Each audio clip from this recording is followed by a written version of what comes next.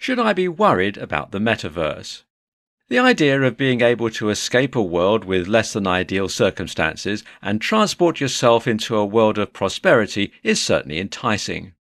However, navigating this modern concept that is continuously evolving can become overwhelming. But with such a revolutionary concept in technology, what's there to be worried about? With Facebook's renaming to Meta and their shifted focus to the pioneering development of the metaverse, there are some things that warrant cause for worry. From risking a monopolized platform to problems with privacy and digital addiction, it's important to be aware of potential issues going forward.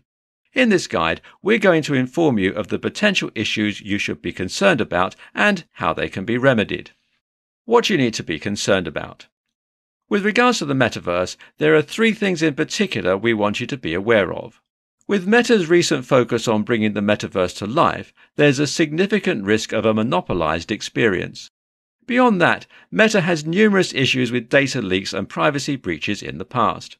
To top it off, just like any other new digital platform, there's also the risk of more developed electronic addiction among younger generations.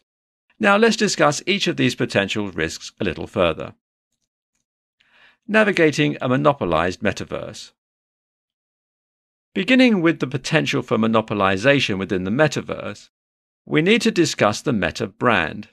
As Facebook, Meta became a billion-dollar social media and tech company.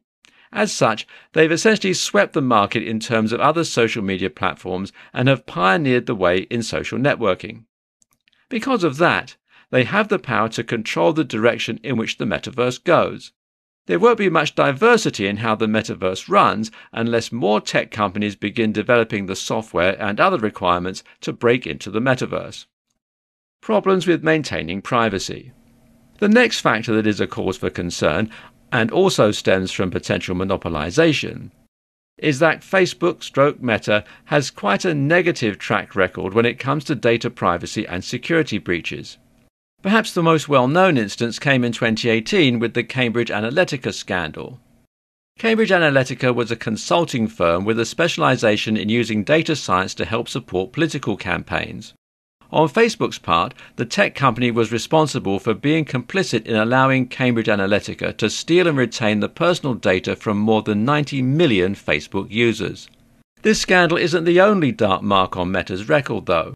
From Beacon in 2007 to instant personalization in 2010, Facebook users everywhere were victims of the illegal use of personal information. Digital addiction is possible. Our final concern is with the possibility of digital addiction through the metaverse. Although the use of the metaverse can only bring solace to those who use it to escape a stressful lifestyle, it can very quickly become an addiction. This problem poses a much higher risk to younger generations as their minds are still developing. Excessive use of electronics has been linked to a number of mental health disorders that range from depression and anxiety to psychosomatic symptoms in some cases. However, exploring the metaverse shouldn't be written off completely. There are a number of success stories that come from the use of electronics with those who suffer from PTSD and other mental disorders. Parting thoughts. Before we leave you, we'd like to remind you that the metaverse isn't inherently bad. However, it's good to hold concerns over what can go wrong with a technology that is still being developed. If we don't express concerns, how can we expect it to grow into a safe and stable technology for future generations to enjoy? For more free educational content, visit learnforfree.biz. Content produced and distributed by AllSuperInfo.